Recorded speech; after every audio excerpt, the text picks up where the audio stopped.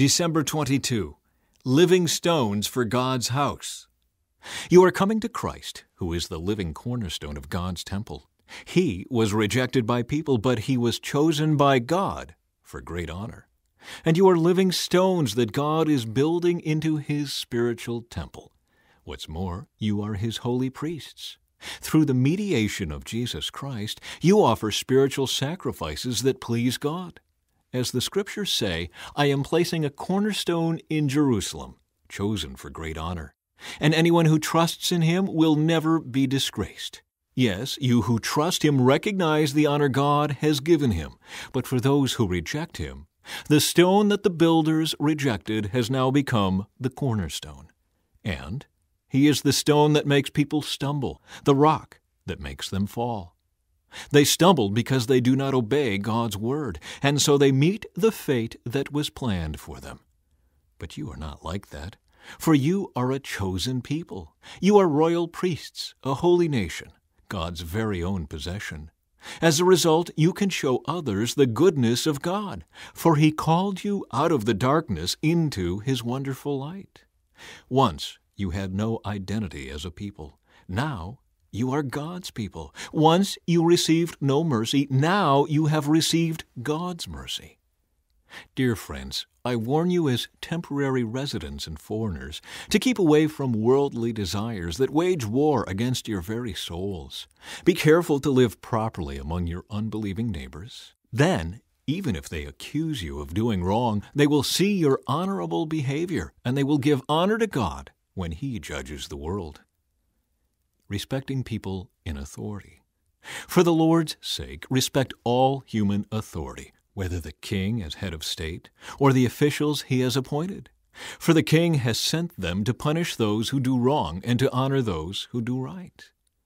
It is God's will that your honorable lives should silence those ignorant people who make foolish accusations against you. For you are free, yet you are God's slaves. So don't use your freedom as an excuse to do evil. Respect everyone and love your Christian brothers and sisters. Fear God and respect the king. Slaves. You who are slaves must accept the authority of your masters with all respect. Do what they tell you, not only if they are kind and reasonable, but even if they are cruel. For God is pleased with you when you do what you know is right and patiently endure unfair treatment. Of course, you get no credit for being patient if you are beaten for doing wrong, but if you suffer for doing good and endure it patiently, God is pleased with you. For God called you to do good, even if it means suffering, just as Christ suffered for you. He is your example, and you must follow in His steps. He never sinned, nor ever deceived anyone. He did not retaliate when he was insulted, nor threaten revenge when he suffered. He left his case in the hands of God, who always judges fairly. He personally carried our sins in His body on the cross, so that we can be dead to sin and live for what is right. By His wounds you are healed. Once you were like sheep who wandered away, but now you have turned to your shepherd, the guardian of your souls. Wives. In the same way, you wives must accept the authority of your husbands. Then, even if some refuse to obey the good news, your godly lives will speak to them without any words. They will be won over by observing your pure and reverent lives. Don't be concerned about the outward beauty of fancy hairstyles, expensive jewelry, or beautiful clothes. You should clothe yourselves instead with the beauty that comes from within, the unfading beauty of a gentle and quiet spirit, which is so precious to God.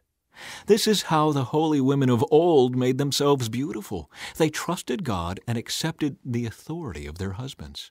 For instance, Sarah obeyed her husband Abraham and called him her master. You are her daughters when you do what is right without fear of what your husbands might do. Husbands. In the same way, you husbands must give honor to your wives. Treat your wife with understanding as you live together.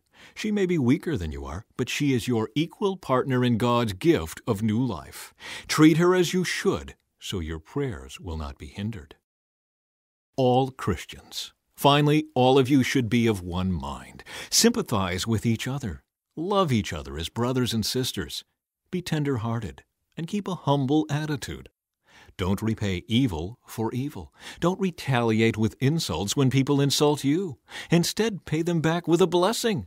That is what God has called you to do, and He will bless you for it. For the Scriptures say, if you want to enjoy life and see many happy days, keep your tongue from speaking evil and your lips from telling lies. Turn away from evil and do good. Search for peace and work to maintain it. The eyes of the Lord watch over those who do right, and His ears are open to their prayers. But the Lord turns His face against those who do evil. Suffering for doing good. Now, who will want to harm you if you are eager to do good? But even if you suffer for doing what is right, God will reward you for it. So don't worry or be afraid of their threats. Instead, you must worship Christ as Lord of your life. And if someone asks about your Christian hope, always be ready to explain it. But do this in a gentle and respectful way. Keep your conscience clear. Then, if people speak against you, they will be ashamed when they see what a good life you live because you belong to Christ. Remember, it is better to suffer for doing good, if that is what God wants, than to suffer for doing wrong. Christ suffered for our sins once, for all time. He never sinned, but He died for sinners to bring you safely home to God. He suffered physical death, but He was raised to life in the Spirit. So He went and preached to the spirits in prison, those who disobeyed God long ago, when God waited patiently while Noah was building his boat. Only 8 people were saved from drowning in that terrible flood, and that water is a picture of baptism, which now saves you, not by removing dirt from your body, but as a response to God from a clean conscience. It is effective because of the resurrection of Jesus Christ. Now Christ has gone to heaven. He is seated in the place of honor next to God, and all the angels and authorities and powers accept His authority. Living for God. So then, since Christ suffered physical pain, you must arm yourselves with the same attitude He had, and be ready to suffer too. For if you have suffered physically for Christ, you have finished with sin. You won't spend the rest of your lives chasing your own desires, but you will be anxious to do the will of God. You have had enough in the past of the evil things that godless people enjoy, their immorality and lust, their feasting and drunkenness, and wild parties, and their terrible worship of idols.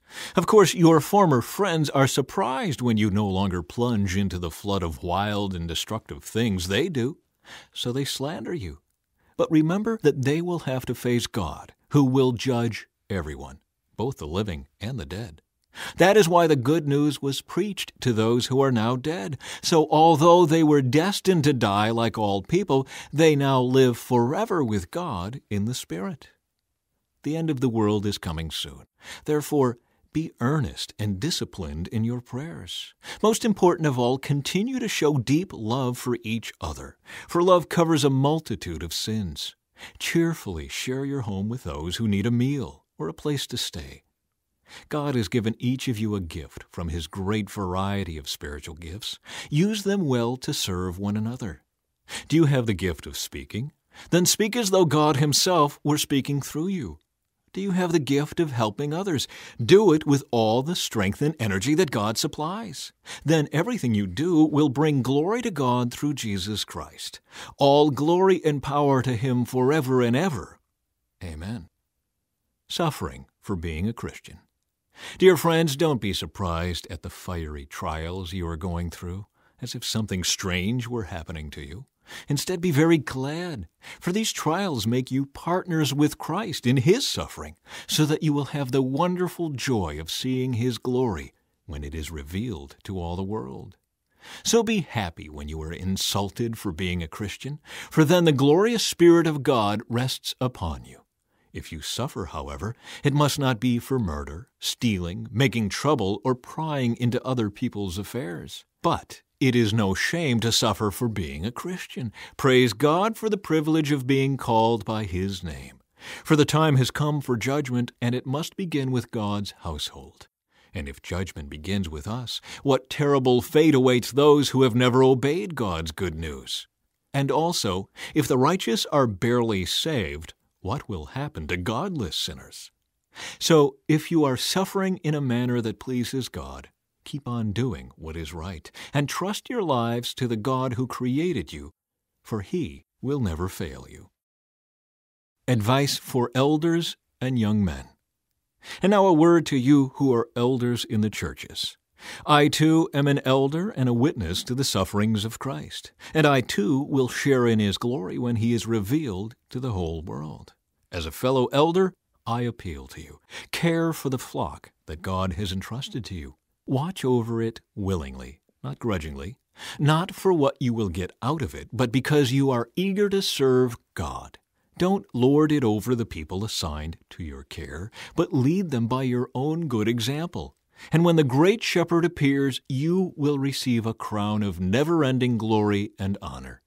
In the same way, you younger men must accept the authority of the elders, and all of you serve each other in humility, for God opposes the proud but favors the humble.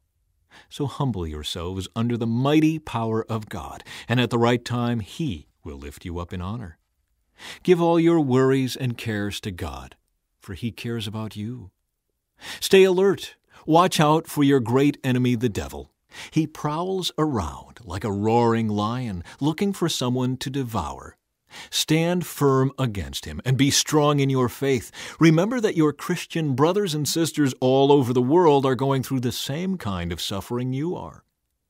In His kindness, God called you to share in His eternal glory by means of Christ Jesus.